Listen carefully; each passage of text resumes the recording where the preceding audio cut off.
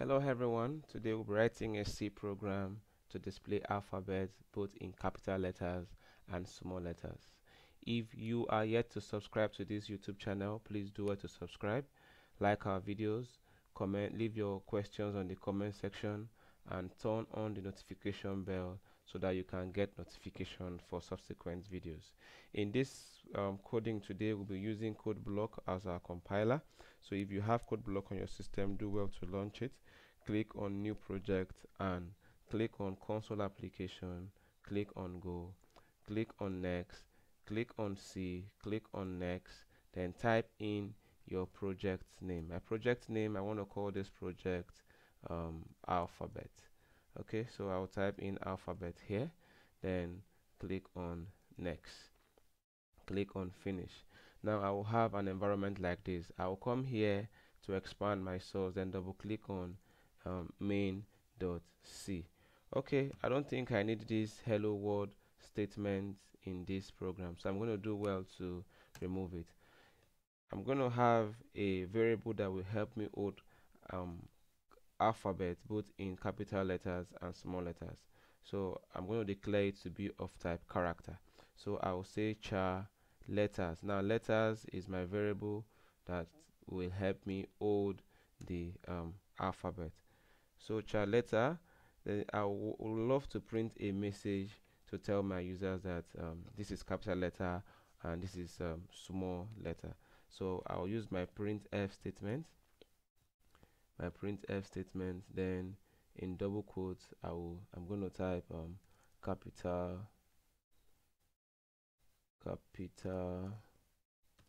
letters. Okay, then I'm going to come down here and do my for loop statement. Okay, I'm going to have for, then in bracket I'm going to have my letter to be equals to A in a single quotes, capital letter A. Then I'm going to terminate that statement. Then I'm going to have my A again. I'm going to have my variable letters to be less than or equals to Z in a single quotes. Z should be in capital letter. Then I'm going to terminate the statement again. Then I'm going to say my letters plus plus. That is a post increment. Okay, so I'm going to come right here, open and close my curly brace, hit the enter, then use the print statement to say printf. What am I printing? I am printing my letters, but remember that I will need a specifier. So the specifier for characters is %c. So I'm going to have %c inside this double quotes, then come outside, put my comma, then letters.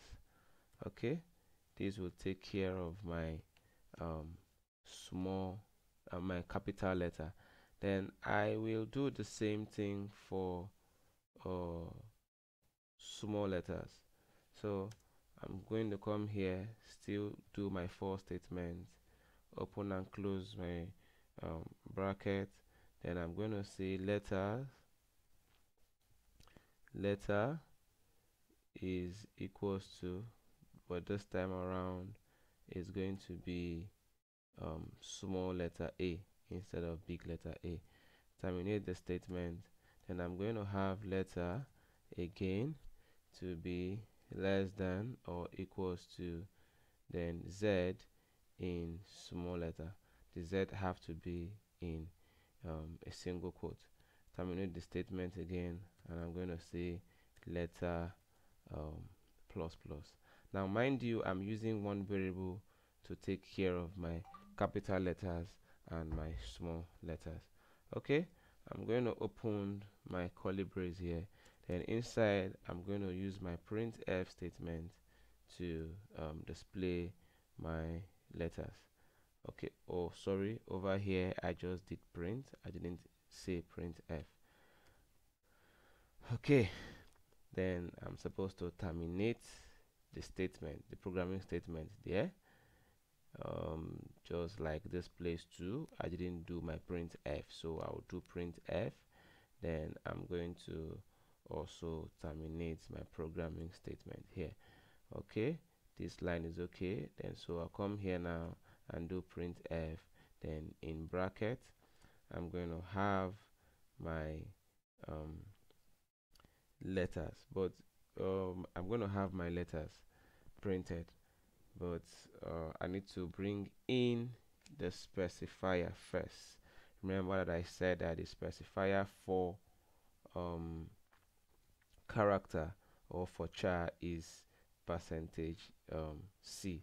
So we'll have percentage C inside, then we'll come outside, put our comma, then type letter. Okay, so let's run the program and see what the output will look like.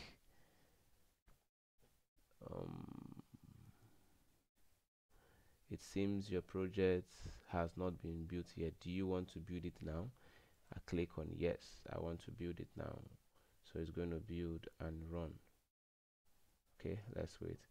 Okay, now you can see that we have capital letter, then A, B, C, D.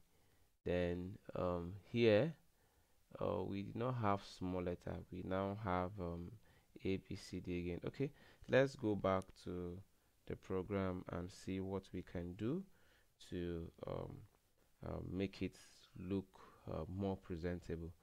So I'm going to click on any key to go back there. So I want to come here. I want to come to this particular second print statement. Okay, I was supposed to bring in another print statement here to say small letters, but we didn't do that. Okay, let me put an S here. Then let me come here and say print f. My print f should be in small letter. Print f, then in bracket, then I'm going to say small letters, but my small letters will be in double quotes. So I'm going to have small letters. Okay, but then I want the small letters to start in a new line. So I'm going to introduce my /n. My /n is like a carriage return. It will start with a new line. Most times, most people call it new line this thing. So I'm going to do my percentage n, my /n. So let's build and run the program again. Oh, there's an error here. What could that be? Okay, I think we should have a double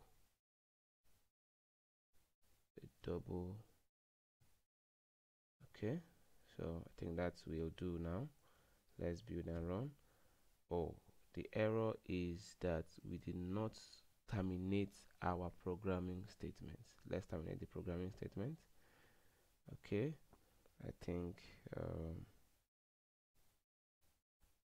okay, and at this place here I think we should, okay, let's just run the program first. Let's see what our output will look like. Okay, now look at this. So we have capital letters, we have small letters. Okay, but let's still make it more presentable. Let's click on any key, come back here. I'm going to introduce a colon here and space. Then I'm also going to come here, introduce colon and space. I can even introduce the new line so that it will start printing in a new line. Okay, let's do that and see the beauty.